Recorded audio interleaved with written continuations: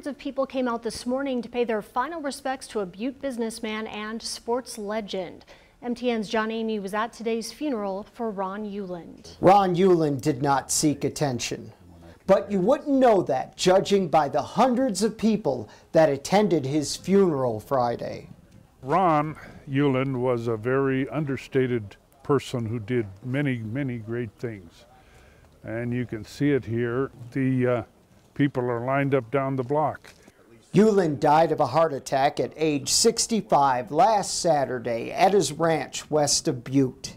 He was a sports legend in Butte and for the Montana State Bobcats, as well as an enterprising visionary in the Butte business community. Personally, he was always a great friend, always welcome, always knowledgeable.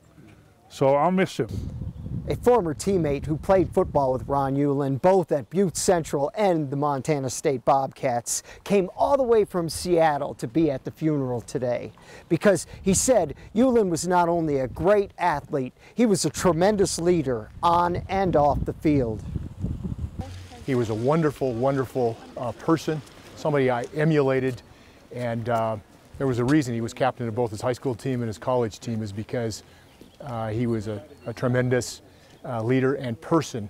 Just before his death, Ueland was getting ready to start a malt processing plant just west of Butte called Montana Craft Malt.